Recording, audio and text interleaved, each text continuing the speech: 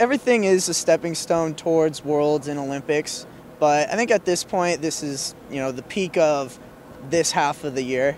This is going to be the biggest competition for me, at least. I'm definitely thinking about Rio. It's not scary, I don't think. You should be excited about it, I'd have to say.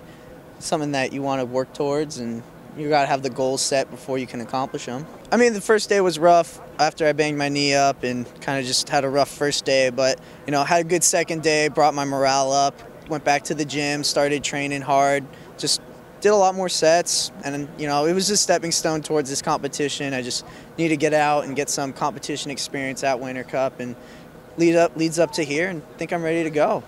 I was just wowed, came in, me and Don started taking pictures, and we tried taking a selfie, but the screen was too big, so we couldn't fit it, and so we're gonna have to take a video of it later so people can actually encompass everything that is this screen.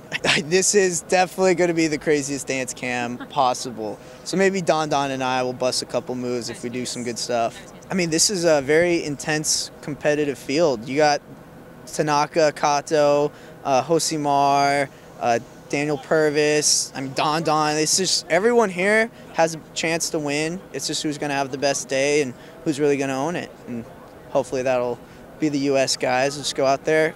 Goals just to hit our routines and have fun.